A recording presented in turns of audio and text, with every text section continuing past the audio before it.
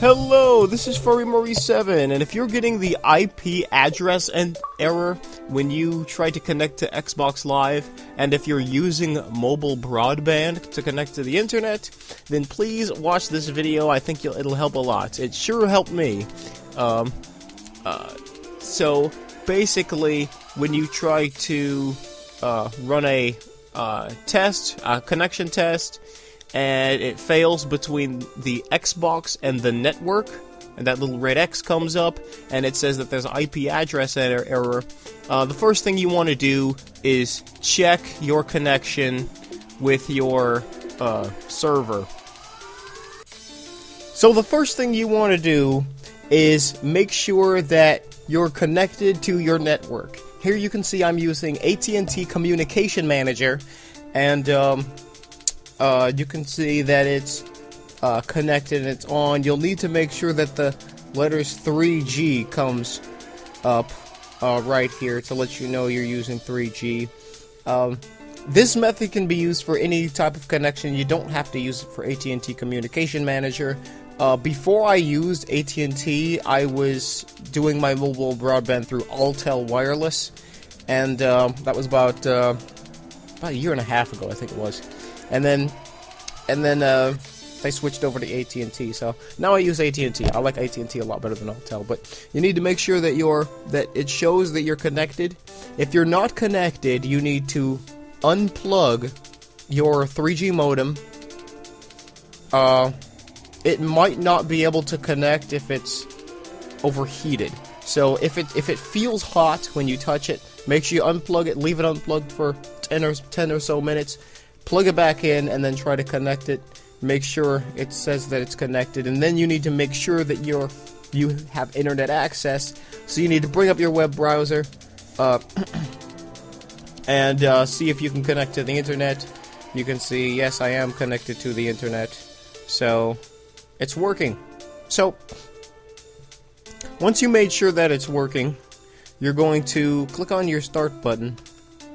Click on run. Make sure you have the run button there, and you're going to type in ncpa.cpl, and you're going to press enter, and then you're going to have to look for your internet connection. There's going to be a lot of networks up here on the screen. You're going to have to find the one that's your internet connection. Usually it's going to be called Local Area Connection 2 or Local Area Connection 3. It might have a different name. So make sure you, it should not be listed under any of the wireless network connections, because you're not using Wi-Fi to do this. It's just a device that's plugged into your USB port. So it treats it as a local area connection. So for me, this is Local Area Connection 3.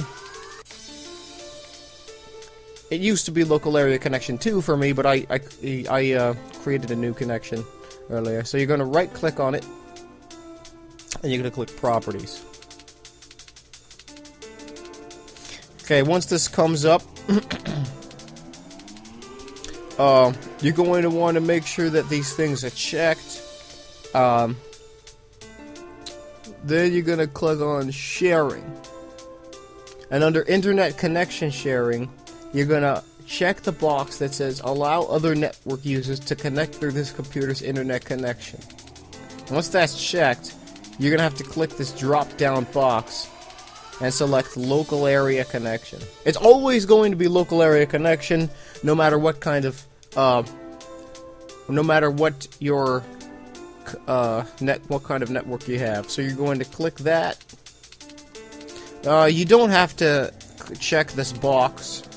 You can if you want, but it's not required. Now, if this is already checked and you're still having problems, what you're going to have to do is you're going to have to uncheck this box. You're going to click OK. Then you're going to restart your computer. And then after your computer restarts, you're going to open up this window again. You're going to recheck this box, select Local Area Connection from the drop-down list, and then you're going to click OK.